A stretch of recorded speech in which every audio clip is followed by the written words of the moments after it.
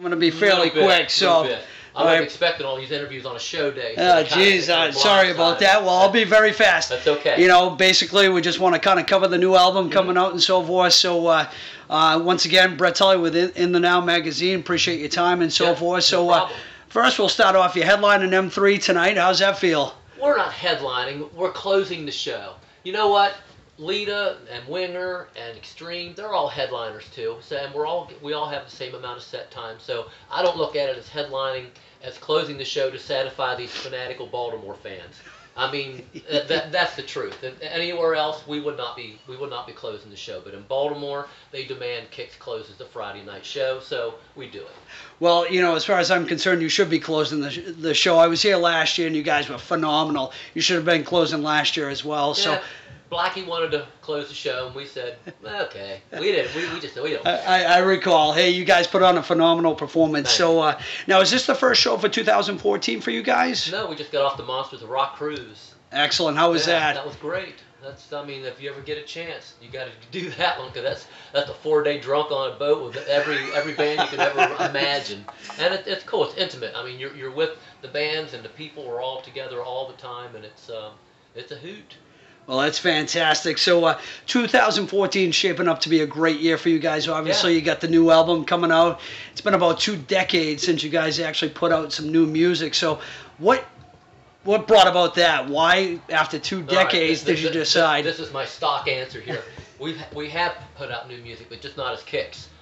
Funny Money, my other band, has put out like 4 CDs that I've done a lot of writing on. Brian's done a lot of writing in Rhino Bucket.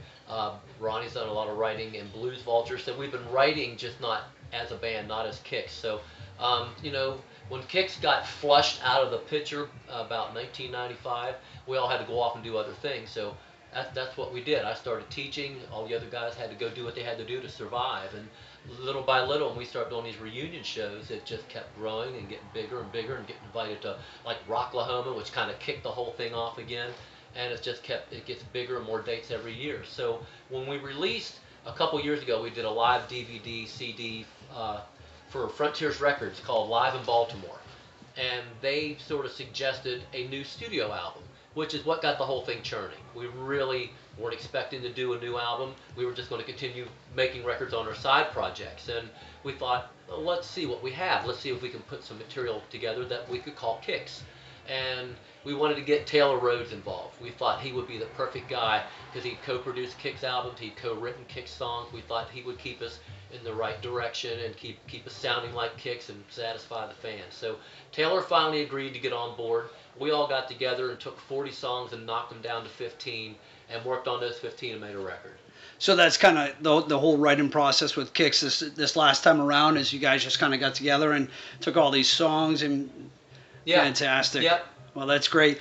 So, well, it's pretty unusual. You guys actually have 4 of the 5 original members of Kix. You know, 80s bands and so forth coming out. Usually there might be 1 or 2 original members. So how'd you guys pull that off? I mean, the 4 of you coming together like that. Us 4 always really got along great. It was just the 5th member that used to drive us all crazy. So that's why he's not involved anymore. And making a record without him was a little challenging. We didn't know if we'd be able to pull it off. But I think fans are going to be pleasantly surprised.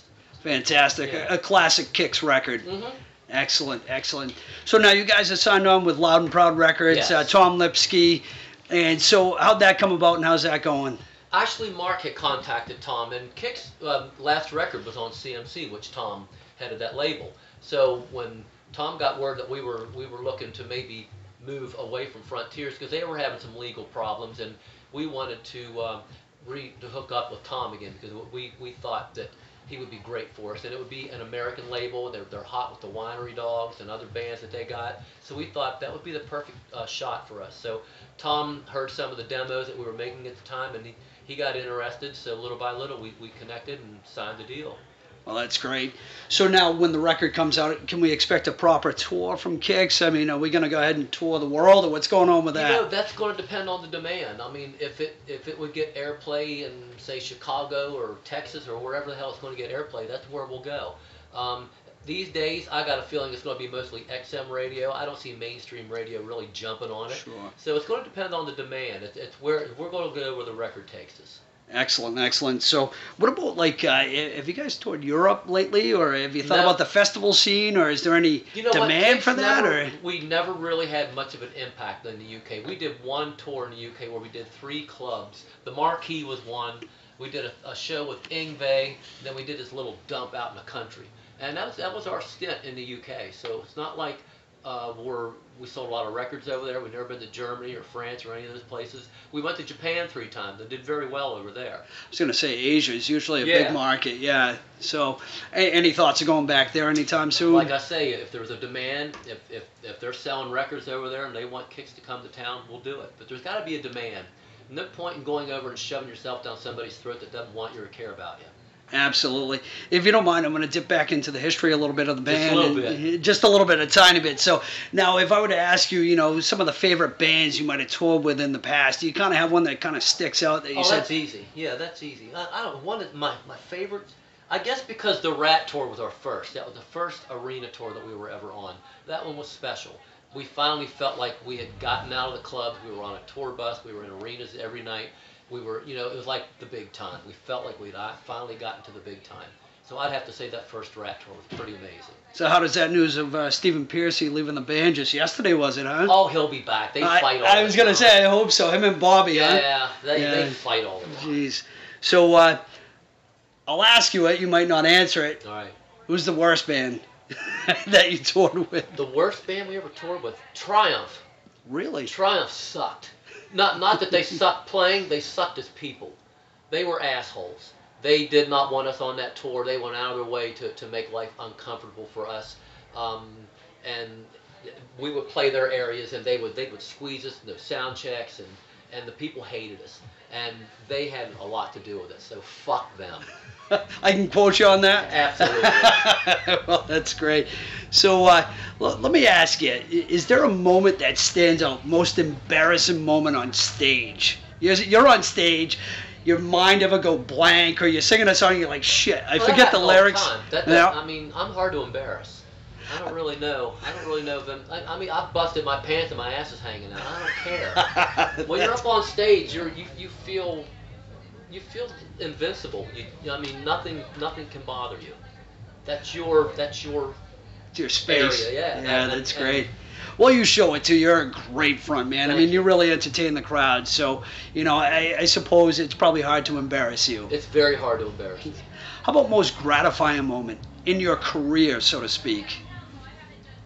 On stage or just in general? In your career, in the music career, in general. I think the first trip to Japan, when we got off the plane, I know with about 500 or 600 little Japanese kids holding up Kix albums saying, "We love Kix, we love Kix." And this is a country took us 16 hours to get to. That really blew us away. Oh, that's that great. gives me chills just thinking about it again. Was amazing. That's awesome. So when you're off tour, what are you doing? I'm home. I'm a homebody. I'm home with my family. Love sports. I love sitting and enjoying my family. Summertime, I sit out by the pool and drink beer. Wintertime, I watch football and drink beer. I'm home. So you're a Baltimore Ravens fan? Ravens fan, but more a Redskins fan. Oh, are you really? Yeah. Oh, that's great. So, well, let me ask you, nowadays, is there any artist out there today that you listen to?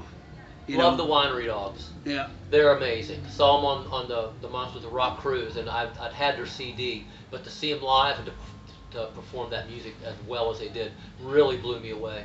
I mean, there's a lot of new bands that I like, but I can't remember the names of them because I don't have my iPod with me. Fun. That's a great band. Fun. I mean, for a pop band, they are amazing. Never heard of Fun.